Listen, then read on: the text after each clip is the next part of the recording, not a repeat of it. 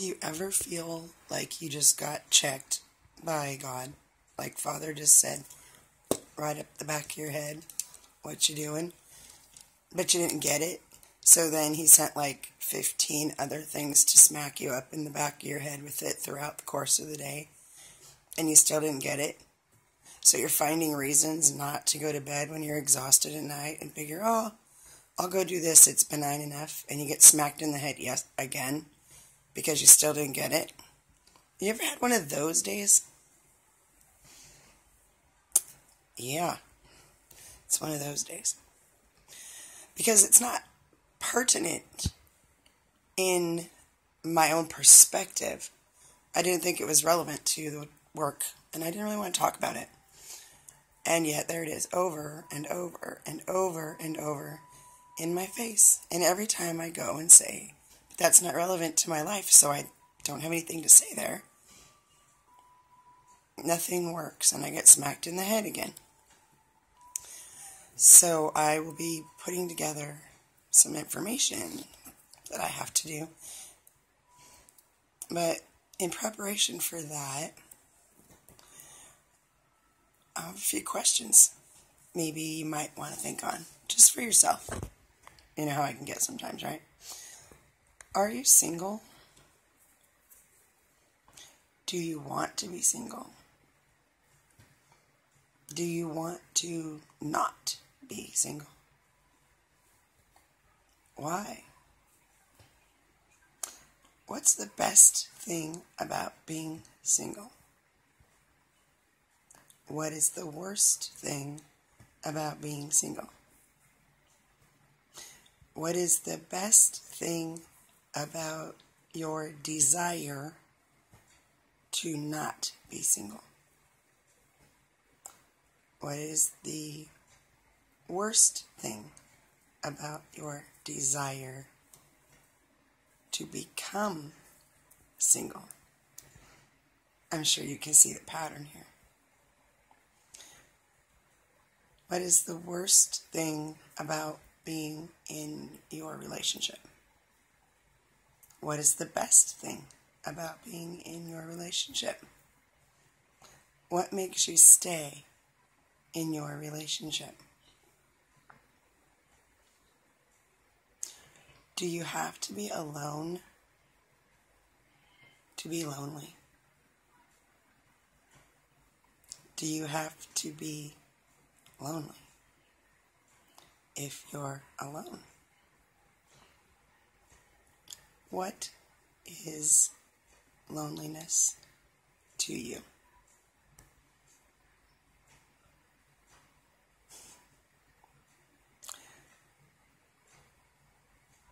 Soon, I will come upon the anniversary of my freedom from my marriage. Each time one of these approaches, I express great gratitude to Crystal Judson and her family for the sacrifice that she had to make for me to get that freedom. And because of that sacrifice that cost so greatly for me and so many like me to gain that freedom, I'm very contemplative automatically this time of the year. This year, though, it's a whole new ball game, right?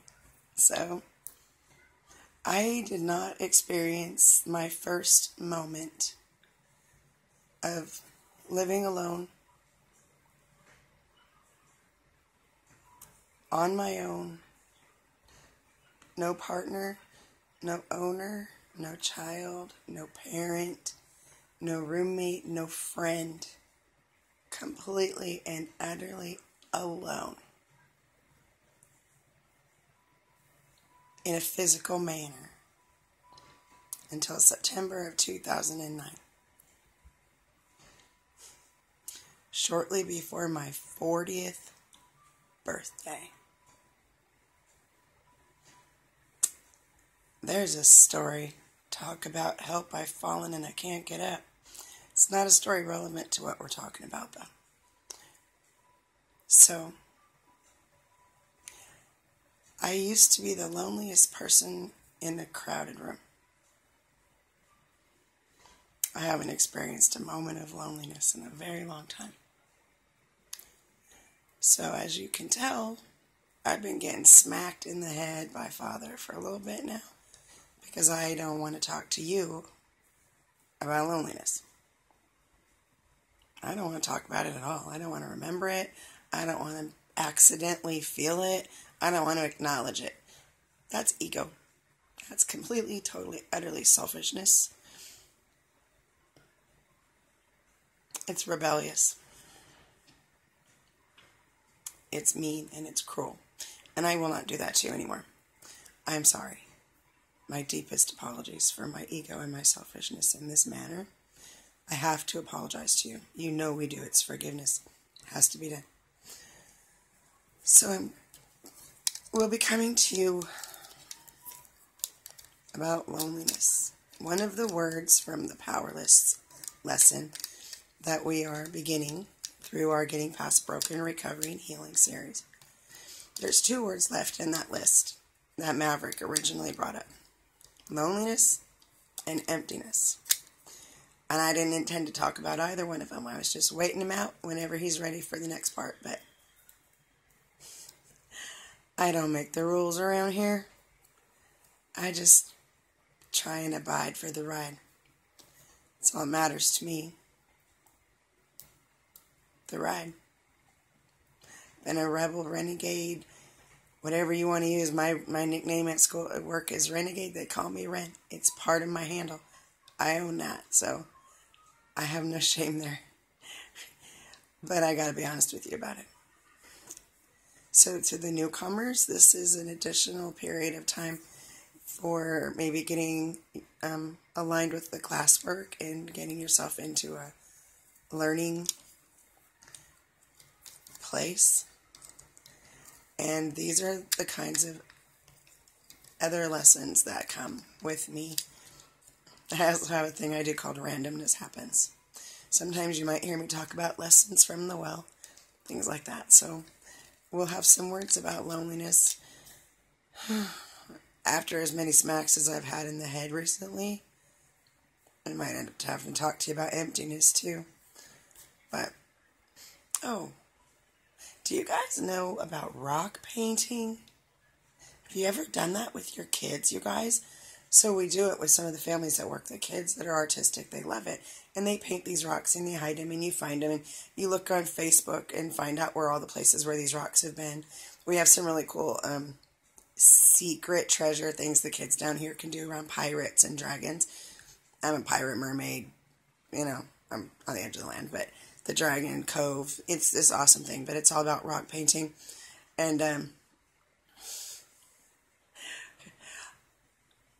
going to come to you about rock painting here in the future because it's this really cool image that I have been gifted about the human brain, which I'm very interested in.